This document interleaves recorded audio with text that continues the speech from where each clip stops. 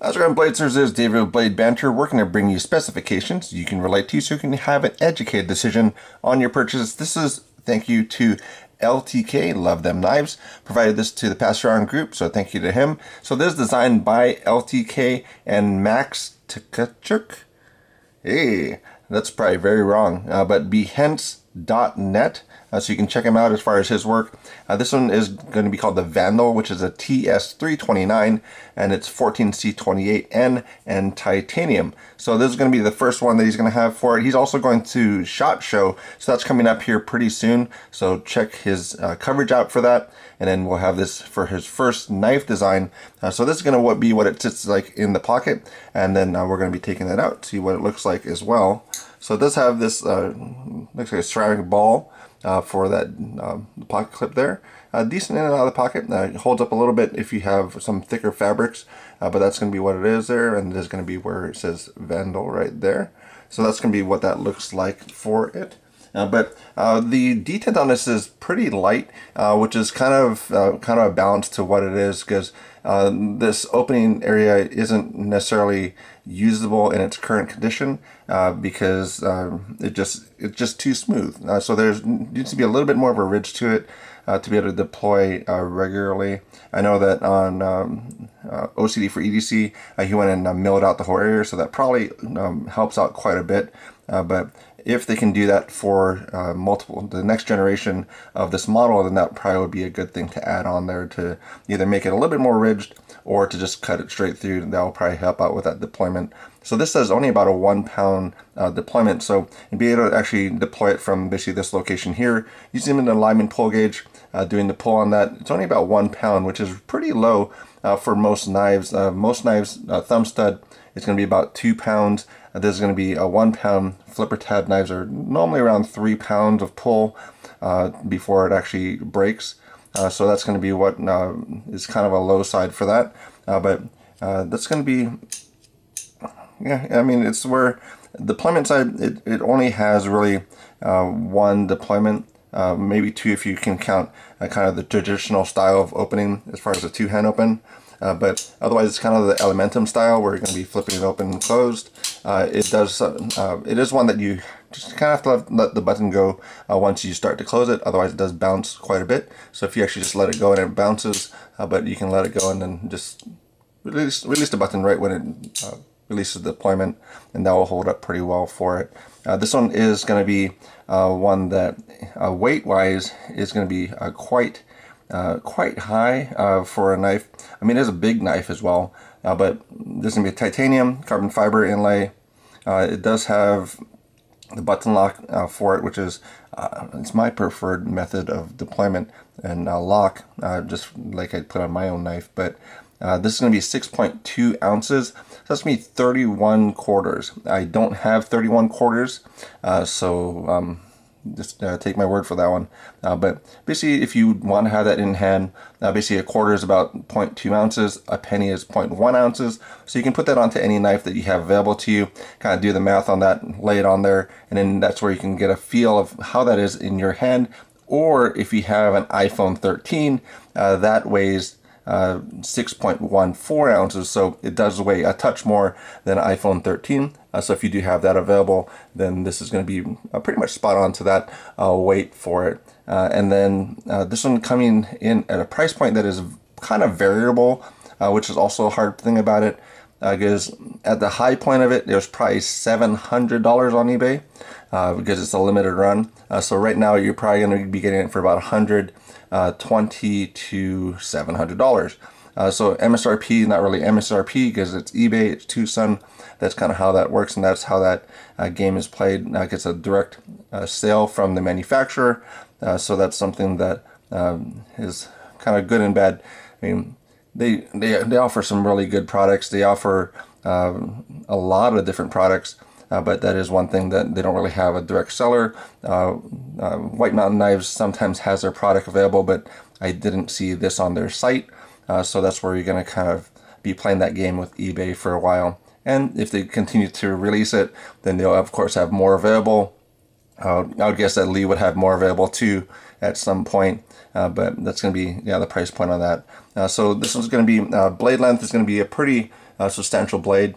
This is going to be stonewash on this, and then that's going to be about 3.95, and surprisingly the cutting edge is about 3.95 too. So basically I lay it on a piece of paper and then rotate it over to get that full cutting edge, and that's going to be 3.95 as well. So that's interesting, that blade length and then also the cutting edge is going to be the same for this. It's going to be a flat grind for this one here, and then I didn't get the angle for it, so where'd my little gauge go?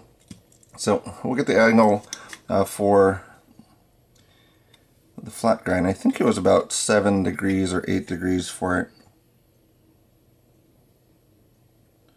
It's about 8 degrees for this one here. So that's basically got the laser light in there, and it kind of refracts the light, so you can get the primary as well as the secondary edge for it. So about 8 degrees for this angle here. That's where basically a kitchen knife is going to be about 3 degrees, which is like really slicey, but this one is going to be about 8 degrees for it. Beyond edge thickness I got was about 5 sheets of paper, about 22 thousandths for this knife here, and then it's about 19 and 20 degrees for the bevel, so for that secondary bevel for that sharpening edge.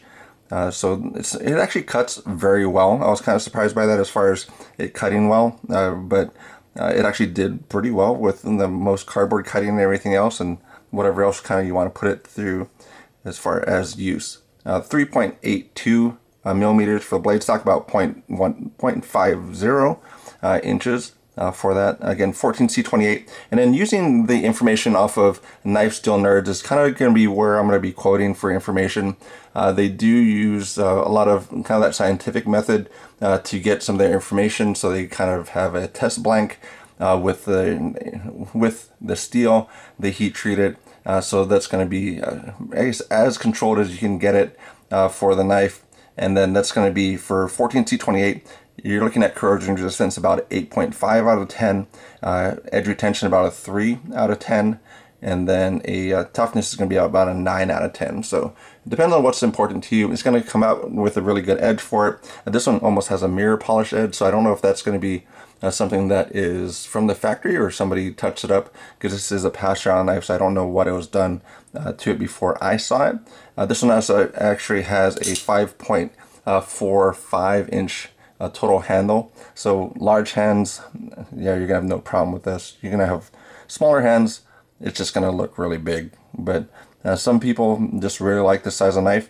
There's only gonna be a right hand tip up, so that's gonna be the only carry for this model here. And then out of the pocket, there's about 14 ounces. Again, using the Lyman pull gauge is basically getting this and then pulling it out of the pocket. So I removed the weight of the knife, and so the knife itself again was 6.2 ounces. So then pulling this out of the pocket, that's about 20 ounces, so 16 ounces a pound, so it's going to be over a pound that you're kind of pulling to get this out of your pocket. So it doesn't increase the weight of the knife, but with the resistance, that is where at the most or the highest point you're pulling over a pound out of your pocket for that. So if that makes sense. If not, let me know, and I'll kind of try and clarify that as we go.